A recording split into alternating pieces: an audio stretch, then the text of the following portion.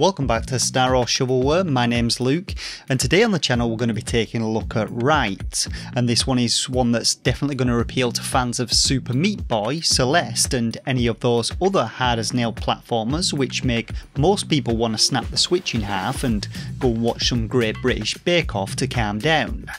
The gameplay, however, is kept very simple in this one, so it's easy to pick up and play but hard to master. So let's take a look at what the game has to offer, and don't forget to like and subscribe if you enjoy my content and want to see more.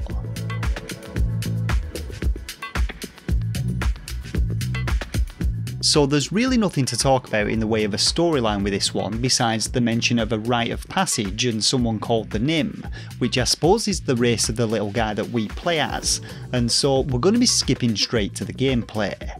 Now, unlike SMB or Celeste, there's no fancy level system to be had or animations, and instead we get a menu featuring 5 different level sets, each containing around 30 levels, and these must be completed in order, so there's no skipping levels in the game, which can potentially cause a lot of frustration when you get into the tougher ones.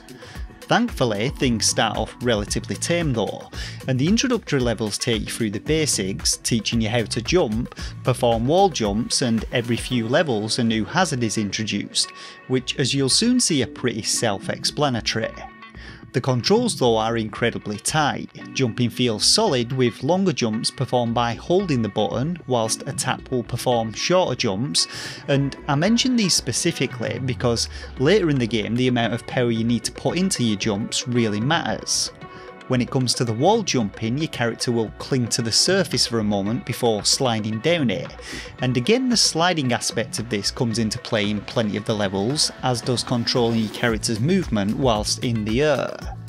Now, the primary objective in levels is to collect the large golden cog looking thing, at which point the exit door will open, and then all you need to do is reach this without dying, which is easier said than done, as any death causes the level to completely reset. In addition to this, there are also 20 smaller golden tokens scattered about the level which are entirely optional, and while there are no difficulty settings in the game, I'd definitely say that attempting to collect all of these ramps up the challenge massively, as they're often positioned in some very tricky to reach locations. I personally focused mainly on collecting just the cogs in levels, and this alone proved to be more than enough of a challenge for me, but the additional tokens adds plenty of replay value as you're able to return to any completed level to attempt to collect them at a later date. Now, when it comes to the levels themselves, each of them has been handcrafted to provide as much variety as possible, and the devs have done a great job of keeping things both interesting and challenging with the limited mechanics available. Hazards include purple thorny tendrils, spinning buzzsaws, swinging pendulum blades and rotating spiky balls, so nothing particularly complex or original. But the layouts of the levels and the positioning of these hazards is what really makes things challenging, as the devs have been very tactical and in some levels borderline cruel with them, so expect plenty of trial and error and lots of very precise jumps. Now, throughout my years of gaming I've played plenty of precision platformers, and while I wouldn't say that this is the most difficult in the genre, it definitely presents a considerable challenge, and you'll likely find that towards the end of the second level set the death count will really start climbing. I'd say that for the most part the difficulty curve was gradual and I was able to maintain my composure and progression without much issue, though like I said I was just going for the golden cogs. But despite this, I did encounter a few levels where the difficulty spiked, usually due to a specific type of jump that I just couldn't master, and it's at these points where I was definitely left wishing for a level skip, as they halted my progression for about 20 or 30 minutes, and I really just wanted to move on and come back to them.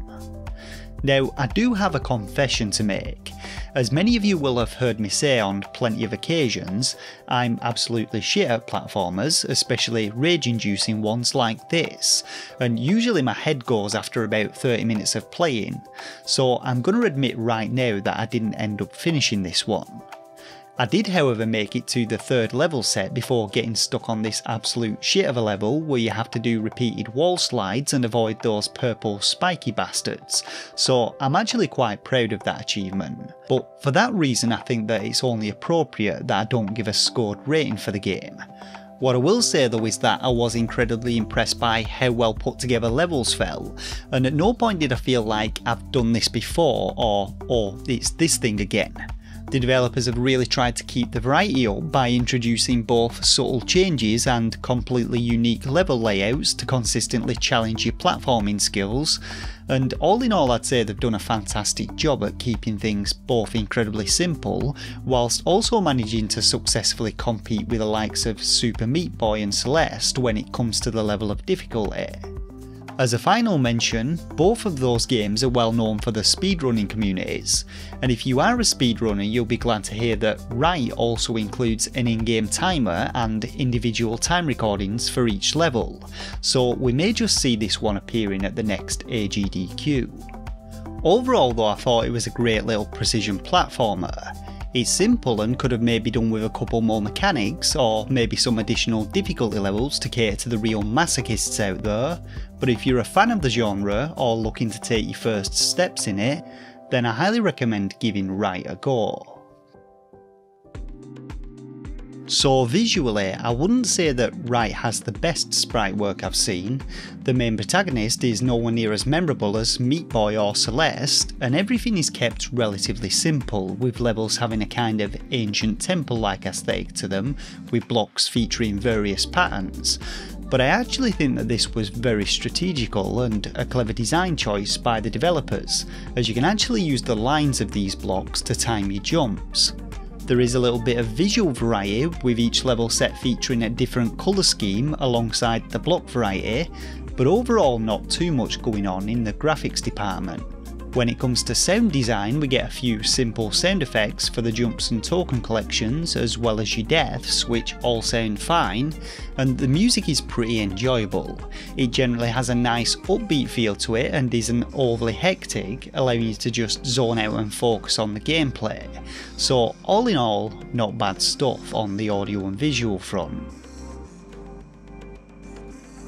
So when all's said and done, I think RITE is one of those games which is looking to appeal to both long-term fans of the genre, as well as those looking to take the first steps in it, as it's not ridiculously difficult, but it's certainly challenging enough to spike that rage meter, especially when going for all those additional tokens. What I will say though is that it could definitely do with a couple more accessibility options, even if that was something as simple as a level skip after a certain amount of deaths, or perhaps an easy mode setting which has a checkpoint system but doesn't record your timings, as getting stuck on the same level for 20 or 30 minutes can really test your patience.